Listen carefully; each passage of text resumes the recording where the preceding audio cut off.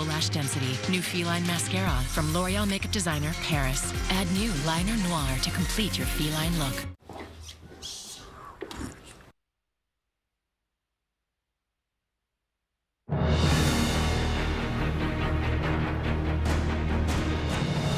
This is a CBS News special report. I'm Scott Pelley in Washington. Good day. Barack Obama will be leaving the presidency in less than 46 hours, and he is not going gently into that good night.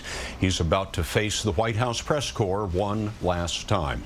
And he's getting a thumbs up from most of the American people. In a CBS News poll out today, 62% said they approved of the job he has done over the past 8 years.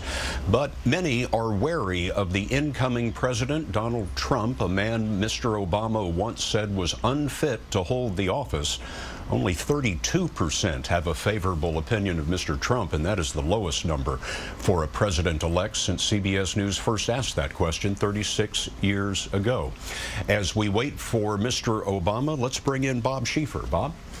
You know, this may be a historic news conference in the sense it may well be the last one in the White House press room. There's talk in the transition team of moving the news conferences to some other place, and maybe the reporters with it. So I'm sure that's one of the questions that the president will be asked about today.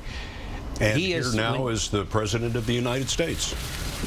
Good afternoon, everybody. Let me start